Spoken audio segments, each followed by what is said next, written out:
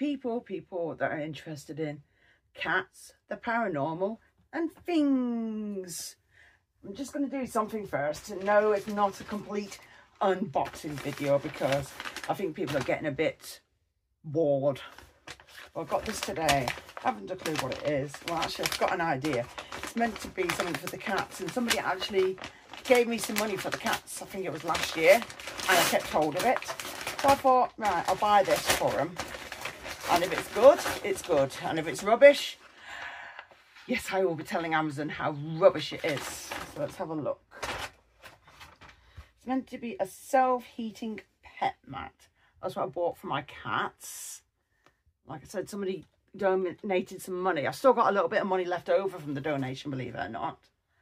I'm actually going to invest in new lights. I'm actually looking out for something a bit decent, so everything gets a bit, you know, a bit better in here.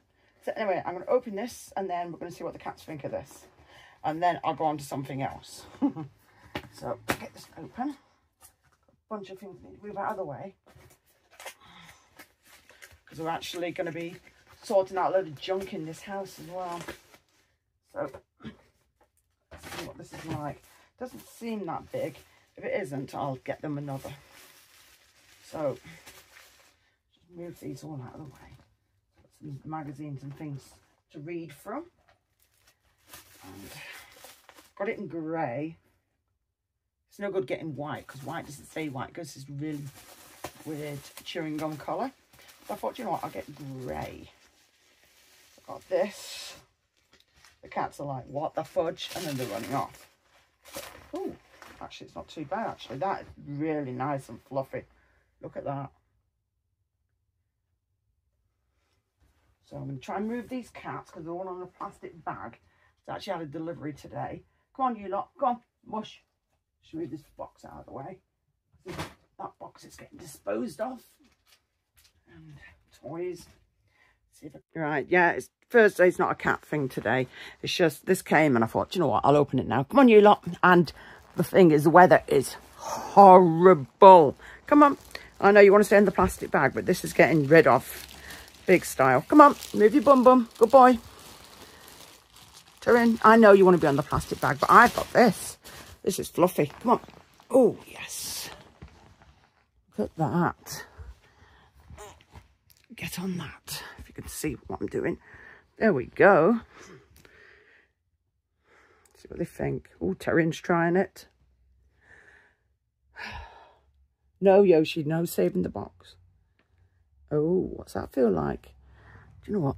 I may actually get another one of these. I don't like how high up it is. So I'm going to actually move this down. I've just knocked the light out. Don't save stuff.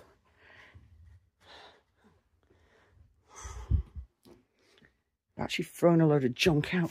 Let's pull this over a bit, guys. Yes, I actually got off the bed for once. Let's pull this over so it's not on a dip. They're not too sure about it, but it does look really nice and fluffy, that. I do like the feel of that. It's really nice. Go back around again. See, somebody's in that. I think it might be Shadow in there. And the one there, that's Yoshi. Turn this around. Yep, that's a dressing gown, believe it or not. Keeps me warm. I don't wear the traditional granny's ones. Do not like it. That's meant to be self-heating as well. This fluffy thing here. Yes, I know. I'm sorry. I'm not trying to nick it. So I'll just see if the cats will gather on it and see how it goes. In the meantime, back to the video. And we're back. Right. I'm going to read a few stories out of this. I'd have some older ones because I do like my ghost stories and stuff like that. And I've been reading spiritual magazines, I've got books, obviously I listen to on audio, I listen to on YouTube, I listen to on other things, and yeah, I enjoy a good story, whether it's, you know, the paranormal, and there's loads and loads. I could be sat there for ages listening and talking about it. So I'm going to read a story. And I'm not going to say from, I'll just say the magazine is from Take a Break, Fate and Fortune. And believe it or not, the magazines, they are really, really good. I've been buying them for absolute years. There's other magazines and books I read, but that's one of them. They did have Chat It's Fate, and I really enjoyed watching it, reading it, but I think it's been discontinued. I'm not too sure. It's like, I don't know, anything that's good, they get rid of, which I suppose the price of things like that are expensive, but then they don't make it that much cheaper when you buy them online. And sometimes you want the copy right there. And sometimes, oh, you want to store it for later. And obviously, it's not always the same. You store it up on your phone. No. After I've read a magazine, if I don't want to keep it, I get rid of. Unless I find something really, really interesting to keep hold of. And I do have older ones. It's just finding them. I know I'm full of junk behind me, so I'm going to be ripping off a load of rubbish and putting it all into a box. That's why the box has been moved, because it's getting ripped up later. So this one is saying, I'm not saying who the name of the person is, but it says, "Who are you talking to, Mum?" And the story goes, I'm taking my glasses off, but I have new glasses coming next week, so I don't need to do this anymore. It's like, yes, I can't wait. Yeah, I'm getting them. I'm getting them. So, anyway, it says, "As I gently lowered her into a seat, my mum, Marie, grimaced. Months earlier, she'd given a howl of pain when she slipped on wet grass outside our house in Ganston, Tennessee. Sliding down the slope she'd hit then, laying still. Racked in agony, she said, 'I can't get up.'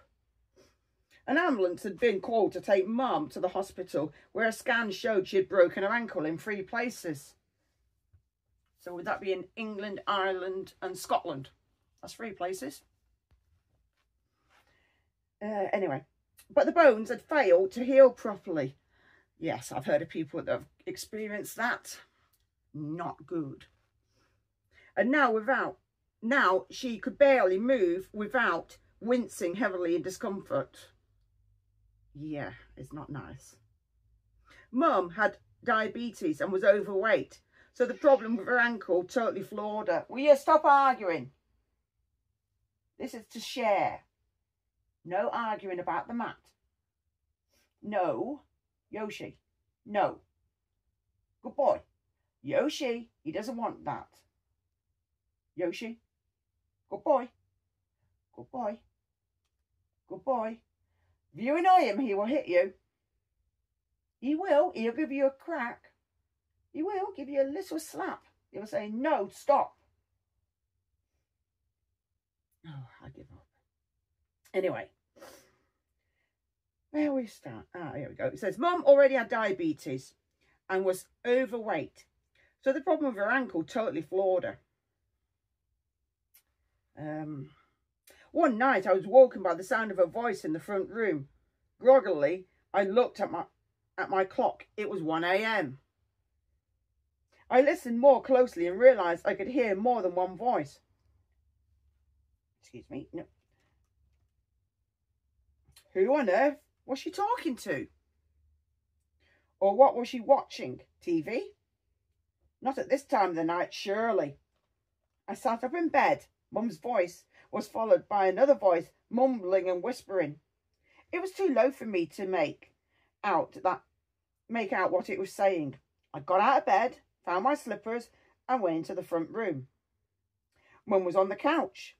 The TV was switched off. There was nobody else in the room. Who were you talking to? I asked, perplexed. I'm talking to my mum, she said matter-of-factly. My mother, Pearl, had died 7 years earlier in this house in her 70s. We'd all shared the house since I'd been a young boy. My father had left when I was little. She just appeared suddenly, said Mum. She said everything is going to be all right and I'm going to see her real soon. I looked around, baffled. Had Mum imagined it? But no, I definitely heard another voice alongside Mum's. Yet nobody else was here. 5 days later, Mum was in dreadful pain again, so I took her to the doctor. After examining her, he said, "I'm afraid there's nothing more we can do." Mum's face fell in despair, and we made our way home. Pushing open the door, I held onto it and she hobbled into the front room. But as she reached the sofa and began to sit, she toppled from my grasp. In horror, I watched as she slid onto the floor. Quickly bending down towards her, it was too late. Mum was dead. She had suffered a stroke. She was only 56. Yeah, that is pretty young. 56 is pretty young. In my grief, I remembered how days earlier, Pearl had appeared to her and said she'd see her soon. Had my grandma come to foretell her daughter of her imminent death? The idea scared me, and I later moved out of the house, despite all its happy memories. I tried to tell myself that Mum is free of the agonising pain which dominated her final months, and I hope the whispered words that night have come true, and they are now reunited. So, yeah, that's actually a pretty cool story. Her mum had come and seen her before she was passing. Sometimes I've heard that people see loved ones when they're ready to go. So, yeah, pretty cool. Let's see if there's any other stories to carry on with. Like I said, I've been reading these magazines for absolute years, but some of the little stories are a bit small. I've got one here. It says, "With love from heaven." Sounds pretty cool story. Like I said, any stories you want to find like this, you can find them on Take a Break, It's Fate. And yeah, it's a pretty cool magazine. They are a bit pricey. I mean, I used to buy these at, I don't know, 50p at one point. These are now £2.40. So it's gradually gone up quite a bit. So I do know, I suppose it does work out cheaper if you get it on subscription. So again, it's up to you, and you can either buy it physical media or you can read it online. So that's up to you, really. Right. Oh, sugar. My nose is starting to run. I don't know where to, but it's going somewhere. I'll read another story. It says, after a terrible family tragedy, something extraordinary appeared in the wedding photos. And I'm not going to say who it's by. But, yeah, let's see. And as you can tell, some of these stories are like from all over the world. They're not specified for the UK only, which is better. Anyway, it says, walking into the pantry, I burst into giggles. You get locked up for stuff like that, you know. Anyway, sitting on the floor, her face covered in chocolate spread, was my 15-month-old Tadian, or Totty as everyone knew her. Tella, she giggled, her name for her favourite Nutella, which she was busy eating by the spoonful. Oh, it's horrible stuff. Do you not like Nutella? She was so mischievous, but with that beautiful smile, I could never be annoyed. When Totty was born, she had melted our hearts straight away. I loved sunflowers, so I bought her clothes and blankets with yellow flowers on. Her sisters, Peyton, 11, and 3-year-old Haven, were excited about having another sister and fought over helping me change her nappies and bathe her. Yep, that's what happens when you've got a house full of other kids. They all squabble over who's going to be adopted parent. I had that. Sometimes it's funny, and then when they get older, it's like, no, you do it. My son, Lakin, 5, was disappointed when my fiancée, Cecil, and I first broke the news. He wanted a brother. But when she came home, he was obsessed with her, showering her with kisses and cuddles. She fitted into our family and completed it. From the moment she took her first steps at 13 months, nothing or no one could stop her, as well as being a Nutella fan. Oh dear. Totty also loved dancing, and we would jump around the kitchen together. In summer, we'd pile into our garden and the kids would run around. We'd have an inflatable jacuzzi, spa on the patio, which the older ones would splash about in. Luckily, Totty was too young and couldn't climb up the sides to get in herself. Then one morning I woke up feeling ill. I was on the verge of calling in sick for my shift at the airport cafe, but not wanting to let my workmates down, I decided to go. That's called dedication. Not many people are actually like that anymore. Cecil gave me a lift, and as he pulled up to the airport, Totty cried, not wanting me to leave. "Mummy, we'll see you this afternoon, sweetheart," I said, giving her a kiss. But just an hour later, my phone rang. It was Peyton. "Totty's been pulled out of the spa. She's unresponsive," she said. Sounding frantic. "You need to get home." "What?" I cried, unable to take the words in. "I'm coming now."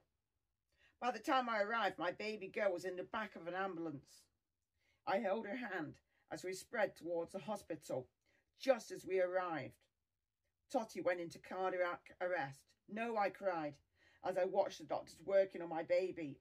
I fainted. When I came round, Cecil was by my side. "They've stabilised her," he said gently. But that night she deteriorated fast and had to be revived twice more. Next morning, the doctor broke the news that she didn't have long left. "It's about making sure her last moments are comfortable," she said softly. Minutes later, my beautiful girl passed away in my arms. She was 17 months old.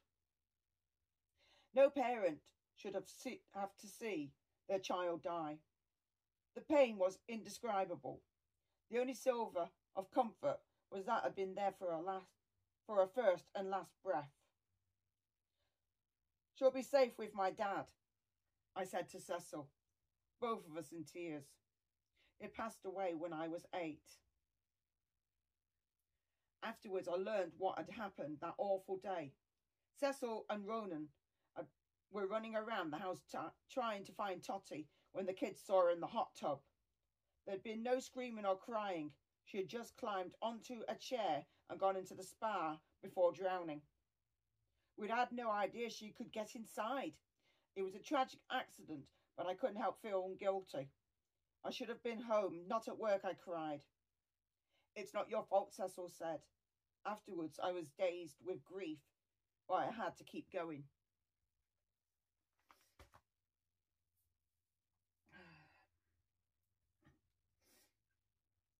For the sake of my other children, my friend Alice started a GoFundMe to give Totty a send-off fit for a princess, and we were overwhelmed with donations topped to 7,000. During the service, we played her favourite song, "Thank God" by Kane Brown, and gave everyone packets of sunflower seeds in her honour. I got up to give an ecology, but it was incredibly hard. "You are my sunshine in our lives, Tadian," I said. "We will always love you and miss you immensely. This isn't goodbye, though. This is, I'll see you soon." A month later, I turned to Cecil. "I'd like to have the same surname as you and the kids," I said. We fixed the wedding date for the 22nd of December, 3 months away after Totty had passed. The number 22 held special meaning for us, as it was the date Totty was born. I was devastated she wouldn't be there, but we were honoured her life throughout. But we honoured her life throughout the day. We had a beautiful A3 picture of her, and she had her own seat allocated and a bouquet done for her. Our eldest daughter walked down the aisle with her ashes in a beautiful yellow butterfly-shaped urn I'd managed to find, and some of them were also put in mine and my husband's rings. We brought along our new puppy, Tella, named after Totty's favourite spread. A week later, I was lying in bed when my friend sent me a screenshot of one of our wedding photos. In the foreground, my groom and I were posing in a sweet embrace. However, However, in the corner, she'd circled what looked like a small figure by a tree and typed, "Your baby girl was at your wedding day after all." As I peered closer, I got a chill right through me. There, without a doubt, in my mind was a ghostly apparition, a little girl in pigtails, and it looked as if she was pointing at us. I knew it was my beloved daughter, Totty. Wouldn't have missed our wedding for the world. I ran out of the room to show Cecil. "Look, it's our Totty, watching on from behind a tree in a white dress," I said. Her sister, Haven, had worn a white dress, so Totty would have definitely worn the same. We both have goosebumps since then. We have had other signs too that Totty is never far away. Me, Lakin, and the girls see yellow butterflies all the time, always yellow. I've looked to see where the I have looked to see what the spiritual meaning is, and discovered that yellow butterflies feature in many cultures and are representative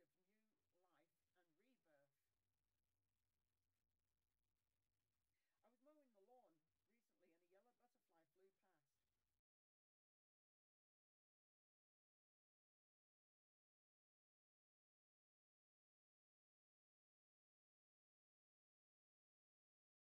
yellow butterfly flew past. A place on my wall. Recently I uploaded a video of it on TikTok showing Totty's ethereal outline, and it was seen more than 1.4 million times. I was contacted by other parents who have also lost children, who said it had given them hope that their children were still around. When a child passes, it is a different level of grief, but I believe that they never truly leave us. So that's actually a really lovely story. Fair enough, it was very, very tragic, especially when you lose a child, but also that you know that the child was there in spirit and in like a ghostly form to witness her parents getting married, which I think was pretty cool. So this is why I read these magazines. They are some of the stories that they tell you. Some of them are pretty different. So I do have local stories. I don't know whether to read them because I read some ages ago. Some of the words, I mean, I get tongue-tied on words and it just really annoys me. So I could try it and we'll see how it goes. Because I can't remember if I've read all the stories in here, because I've read a few.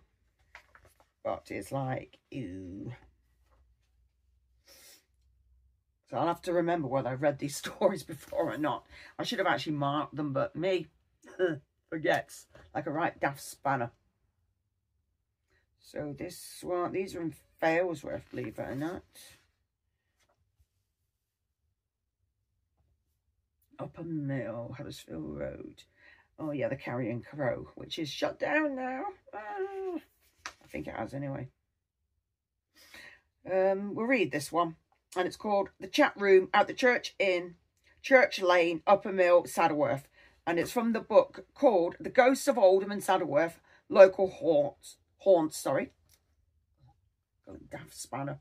Local Haunt by Christian Whitehead. So, nice book.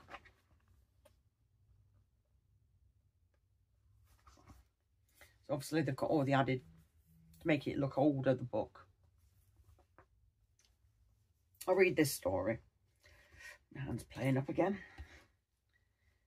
Oh, right, where are we up to? It says, in an area sparsely populated by evidently the hubbub of village life in the past, with the splendour of St. Chad's Parish Church set next door high within the hills of Saddleworth, the Church Inn commands spectacular views of the surrounding countryside.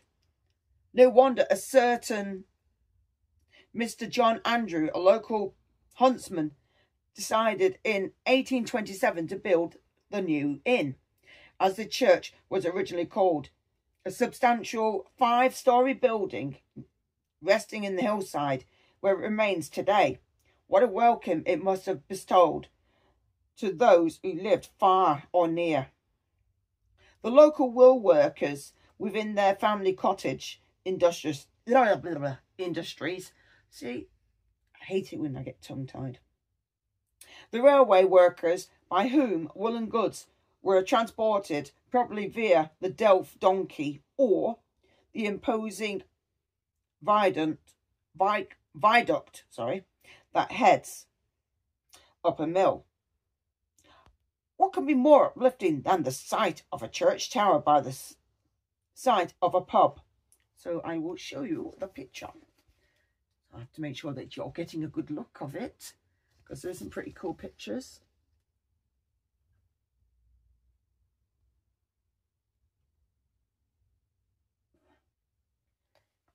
Whew, dear me. It says, if my conversations with Mr. Julian and Mrs. Christine Taylor, who own the church inn, are anything to go by, then I certainly believe it is the case that this beautiful part of Saddleworth could claim to be one of the most haunted pubs in Britain. I have never been anywhere that could boast so much activity inside and out.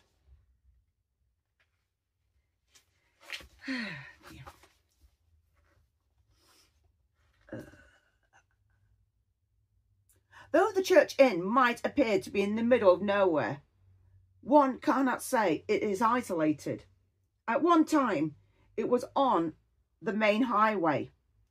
Past photographs reveal it has very large adverts attached to its barn walls, devised obviously to attract the attention of what could only be many visitors and the many passing through.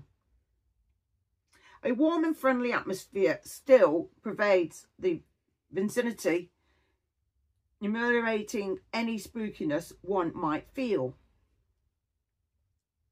Mr. Taylor took on the church inn after it had been vacant for a spell. In need of a lick of paint, he duly got cracking with a paintbrush, deciding to sleep within the bar area after a hard day's work. From his vantage point, looking in the direction of the no smoking room, he could vaguely make out the smoky outline of something in its interior window. His pet dog, a Rottweiler, was going bananas. Being a down-to-earth bloke, he acknowledged he had no intruder and presumed that this to be a dust cover over his ladder. Only on waking the morning after, he noticed his ladder on the other side of the pub, and the dust sheet spread, supposed melancholy ghost. Oh, dear me. She had been noticed at the top of Church Road by the crossroads. No, I've missed something. Why does that happen? I hate it when you have a daft moment. On his waking the moment after, he noticed his ladder on the other side of the pub, and the dust sheet spread, supposed ghost. She had been noticed at the top of Church Road by the crossroads, and I still missed something. It's like the words all merged together. It's weird.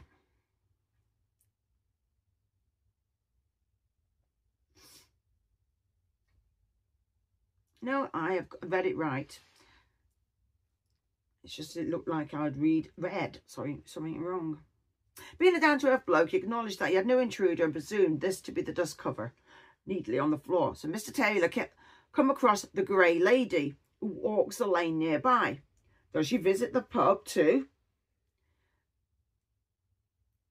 A supposed melancholy ghost, she'd been noticed at the top of Church Road by the crossroads and round the gates of the churchyard, thereby passing the pub. A friend of mine, Edwin, a church organist, sadly passed on now, saw an attractive but pitiful looking girl glide down the aisle of the church whilst he was practicing one afternoon. Could she be the same ghost? As a long-standing ghost story, details have been lost or added or blurred, but the gist of her flight is that she is looking for her memory. Oh, hang on, that's just me. Looking for her long lost love. Always the same, isn't it? Some say she fell under the wheels of a cart. Some that she threw herself at them. Some say it was all a tragic accident. Typical. But they're right, things do get lost in translation over the years, and things get added. It's like Chinese whispers, I suppose. You'll start off with one word, and at the end of the row, when there's a load of people, it will be a completely different one. She is frequently seen at all times of the day. But who is this poor lost soul? A dog now resides at the church inn, which enjoys curling up on the floor in its favourite spot on the edge of the tiles, in a place the staff call B area. A place, incidentally, where bodies were stored in the past if the ground of the churchyard was too hard. Do you know, my hair's doing my tree in. For burials owing to cold weather. A little white mongrel, seen many times by customers and the family, loves to bound across the floor and jump up the chimney, where it promptly disappears. The fireplaces in this pub are well established and no door has been removed to make way for them. I can only speculate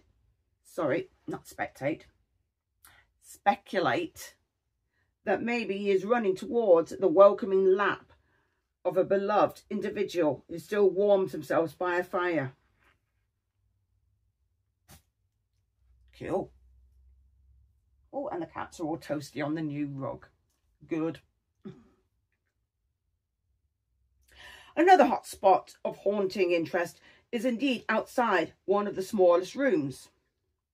The gents' toilet. The staff is amazed to see gentlemen who need to visit step sideways and round as if avoiding a hidden obstacle before they enter the doorway. When asked why they need to do this, they revealed that they are walking round a man stood close to the door, seen by someone, unseen by others.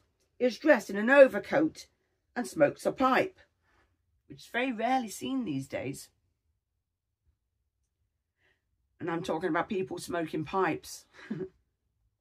Presumably, he would be very noticeable these days. Curiously, a little boy mentioned that this man resembles someone not too old, whom he saw a great deal. He used to smile and play with him, whom he and his mum called George. Could George be a person that Mrs. Taylor would see preferably sometimes sitting at the bar as she walked out the kitchen? Could he be the one whom she takes at times to be family members who have returned home sooner than expected? Strangely, a family friend could only draw this person by keeping them in the corner of their eye. The drawing is very like whom she consents sideways on, in what staff call A area. Very original. People have noticed in their peripheral vision someone sitting on a bench at a table. In this area, regular customers witnessed someone else walk through a wall. Once again, are these one and the same spirit? The converted barn, now housing the cosy dining room, seems to be the space where most of the paranormal activity takes place. Frequently, children's voices are heard. The Hoover clicks off not from the plug, but from the on and off switch, when nobody could possibly have been near it at the time, and items tidied away returned to the tables mysteriously. A visitor to the pub sensed lots of children who were tickling her and running their hands round her skirts in a mischievous way. At one point, children from the local refuge, a workhouse higher up the hill, were employed at the pub. Have these remained at the place where they knew happiness and fun? As the night for one of my interviews with Mrs. Taylor drew in, and the living departed from their homes, I became very aware that the departed had chosen to come in. I could sense the gaiety, the laughter, the gossip, the camaraderie, the friendship, and the overall excitement that must have existed from days gone by. It really enhanced the history of the pub. Mrs. Taylor says that even when she is alone in the pub, she knows that someone or something is present, and that the experience is far from frightening. She always feels safe, secure, and content. At this unearthly gathering, I strongly picked up on the presence of a wonderfully victorious girl. I hope she is the Grey Lady, reliving her happier times. We've had a few happenings in this house recently, but as people understand, is in the spirit world, things are not consistent and all the time. They will happen over time or when they feel like it, when you least expect it. Like for the time when Simon came home for work and the downstairs door had opened by itself and closed. I was upstairs. I wasn't anywhere near it. And he walked through and it was like, did you just come downstairs? I'm like, no. Why would I go downstairs, open the door and close it? It just doesn't make any sense. So, yeah, we've had that. And I'd actually, in fact, to back that up, I'd actually fell asleep on the bed. And I'd woke up, the room was freezing, and somehow the window had opened itself and it was wide open. So what had happened? I don't know, because I was asleep. But I do have days where I'm extremely tired and I am trying to sort my sleeping pattern out. So it's not always good, but I'm trying to get a hold of it because I want a decent sleeping pattern. It's not easy because I've always had really bad sleeping and waking hours. So I'm trying to sort it out. Trying is a very hard word. But there you go. Yeah, I'm sorry my stories get a bit stuttery, but I do get tongue-tied a lot. I'll sit there and it'll be like, blah, blah, blah, blah, blah, blah, blah. And I'll be like, I know the word. Why can't I say it? It's one of them, I suppose. I'm not going to complain about it. It happens. We are just staying in while the weather's bad because we've had snow. And even though other countries manage better, this country, it's just like it goes to a flipping standstill. I don't know why. They knew that we were having bad weather, but would they go and sort it out? No. Too much hard work. Anyway, I know I've just dribbled on, just talking and reading stories, but that's what I'm going to do until the weather gets better and we can go places. I may have the odd unboxing of snacks and stuff like that and other mysterious things. And obviously I've got my creatures on Monday. I'm going to try and calm down a little bit with some of the unboxings because I think people just get bored with them. I'm not too sure. You know, I'm no expert in animals. I wish I was, but I'm not. I'm just learning just as much as everybody else. When it comes to the paranormal, again, it's learning. All I do is learn. I read, I listen, I interact with people. I'm no expert in that. All I can do is interact and, yeah. But Now, something for you out there. Tell me any of your stories. Would you like me to read it out for you? Let me know.